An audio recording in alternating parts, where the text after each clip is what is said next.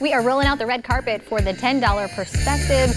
They are debuting a film at the Sarasota Film Festival. We've got your ticket. Here with more is Jeff Wenzler, executive producer, and also producer Ryan Anderson. So great to see you guys this morning. Thanks for having us. So this is an incredible documentary, and you've already gotten some feedback, and people are already watching. Talk about, well, first of all, the $10 Perspective and what people can expect with this film.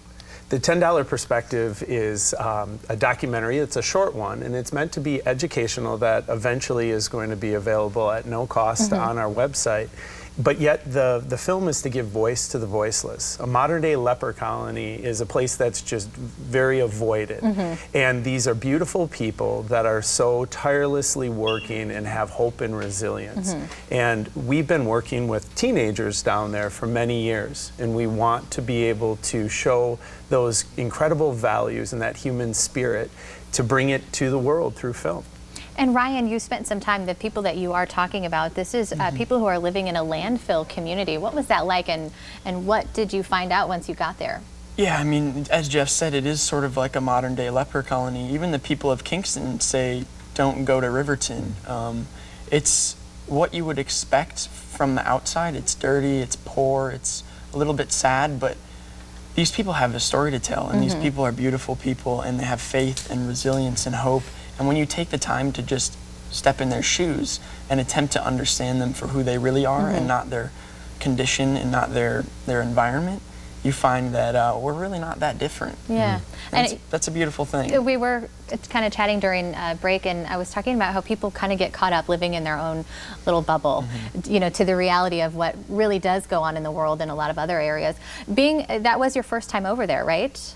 No, that was not. I went first with the Pivotal Directions organization as a student about 5 years ago, and I came back 3 more times as a student, and then the org asked me to work for them. So I've been going back for a while now, and I think that gave us a big advantage in making the film, because we already had strong relationships with the people, so we could dive into some of the complexities of what makes them tick. And who they are as people, because we knew them already. And going back to the first time that you visited, do you remember what your reaction was like, or what that did to you when you saw that for the first time and how they were living? And yeah, I've been taking students, college and high school students, for almost 2 decades all around the world to do different types of volunteer and service projects. And this one particular community in this landfill touched my heart, and it touches all of these young people's hearts. So we wanted to embed ourselves and actually live there. So Ryan and I actually lived in the landfill community, and that's how we told the stories, from that perspective. You also met a young girl who was living with life-threatening scoliosis, who you've really changed her life as well, and have been able to offer her medical treatment, right? That's pretty incredible. Yeah, and I mean, I think that's the power of film, right?